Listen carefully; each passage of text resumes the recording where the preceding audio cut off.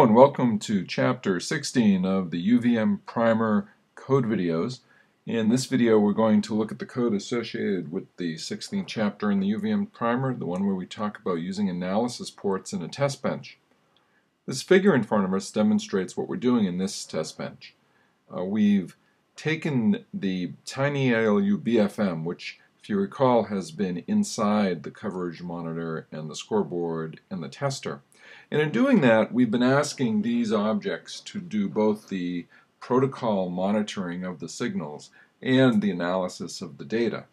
What we're doing now is we're splitting that out. So now we have the tiny ALU BFM doing the protocol monitoring of the signals, and it's passing its data to an object called a command monitor or result monitor.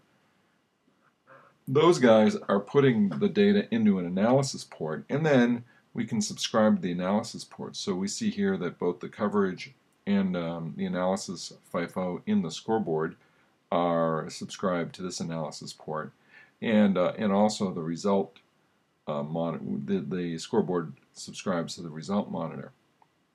Nice thing too here is we could do something like put another object over here and call it a printer and have it subscribe to the analysis port. We would get printing capability, and the behavior of the rest of the test bench wouldn't change at all. That's the example of being able to make a test bench more powerful and more flexible if you continue to break the functionality into smaller and smaller pieces. Let's take a look at this test bench from the bottom up. So we'll start by looking at the tiny ALU BFM. Here's the tiny ALU BFM. And it has now something new. It has a command monitor variable and a result monitor variable. So it actually handles two objects. If we go down to the bottom of the BFM, we can see our monitoring loops. So for example, our command monitor starts at every clock edge, checks the start signal, and if the start signal is high, then it checks to see whether it's in the middle of a new command. It goes and it takes, if it isn't a new command, it writes the data to the command monitor through this method called write to monitor. So you can see here we've got write to monitor writes A, B, and op to the command monitor object. If we're doing a no op, then we just set ourselves back to new command. Otherwise, we go to the top and keep monitoring the start signal. But if the start signal stays high, then new command stays low. Because this isn't a no-op, it's probably a multiply, and we only send one copy of the command up to the command monitor object. Similarly, on the negative edge of reset, we send a reset command, and you can see it right here where we're sending reset op to the command monitor object. So we're capturing both the resets and the other kind of commands. And then finally we have a result monitor that at the positive edge of clock checks the done signal. And if the done signal is high, then it takes the result bus and it sends that to the write to monitor method inside the result monitor object. So we have two different objects up in the test bench, and both of them are available to the tiny ALU BFM. Let's see how the BFM got pointers to those objects or handles to those objects so that it could access them.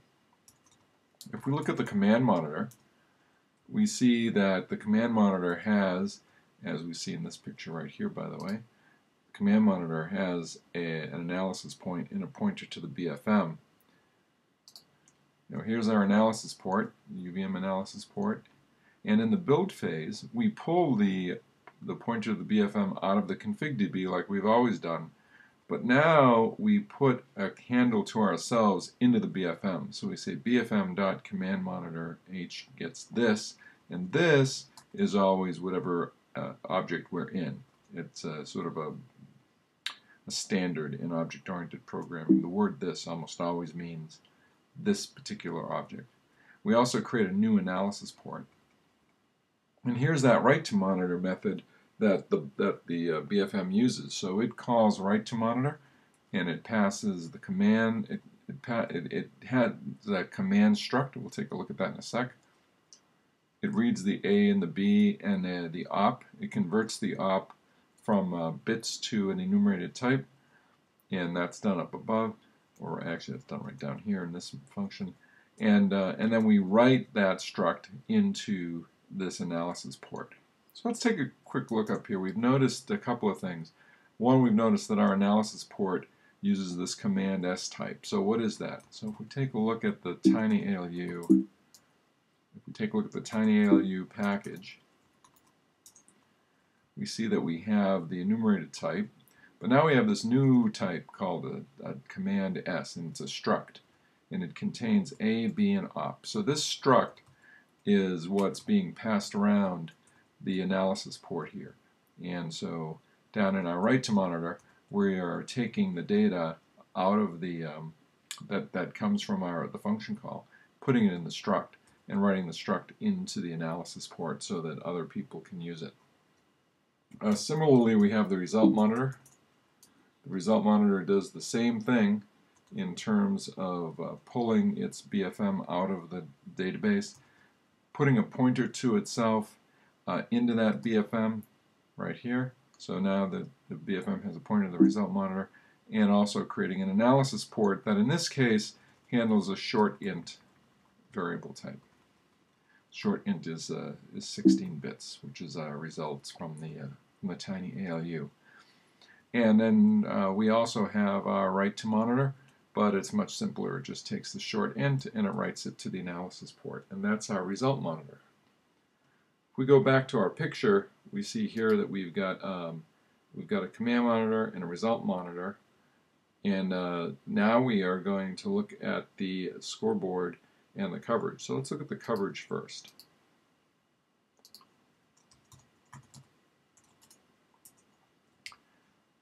So we see our coverage object extends UVM subscriber. So this is new. Instead of being a direct extender of UVM component, we're extending UVM subscriber, and that which in turn extends UVM component. And we're saying that this subscriber receives a command struct, which makes sense because we're going to connect to that. And down below here, after we go through all of the coverage information, we have our write method. And just like we saw with the dice, the write method always has an argument called T, and in this case T is of type command S because that matches the type of subscriber we are. When we get called, we take A and B and op out of T, and we call the cover groups to sample the data.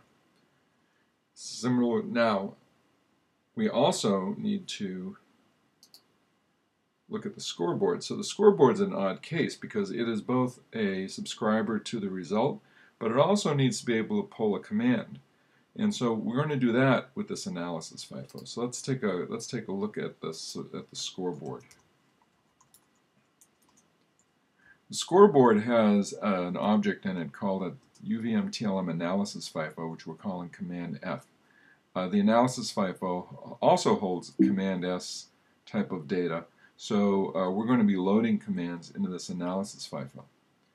In our build phase, we create a new instance of the analysis FIFO for ourselves. And then our write phase is where we do all the work. Our write method is where we do all the work. Now you'll notice that the scoreboard extends UVM subscriber short int. So this is expecting to get a short int, so the write matches that. The T argument is of type short int.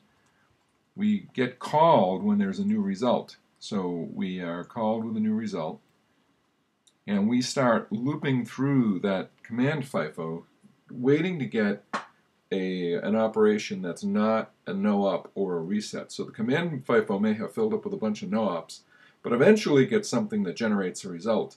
And so we are going to keep reading commands out of that command FIFO until we get one that is a real command. Then we'll take that command and we'll figure out whether it's an add, an and, an XOR, or a multiply, and we'll create a predicted result based on that. And then we simply check, is the predicted result equal to the result that we received from the result monitor, and we give our yes or no based on that. This is all tied together in the environment. So if we look at this picture again, we have this light gray environment. That's where all these pieces are connected together. So in our environment, we have the random tester, we have the coverage, the scoreboard, the command monitor, and the result monitor. We have a nice build phase to build all those things, so we have all those objects. And now we also have a connect phase. So the connect phase gets called after the build phase. And the way you connect analysis ports, as we saw in the last chapter, is you take the analysis port object, it has a method called connect, and you pass it the analysis export from another object that has extended UVM subscribers. So when you extend UVM subscriber, you automatically get an object in there called analysis export. In the case of the scoreboard, the result monitor is we're using the analysis export, and the scoreboard expects to get a result. We use the analysis export in the command FIFO to receive commands. So that's how we can set up one object that can take two kinds of data. And then our coverage monitor only takes commands and creates our coverage information. So we've seen in this example how we can take our test bench and break it into pieces and use the analysis ports to start passing data around the test bench.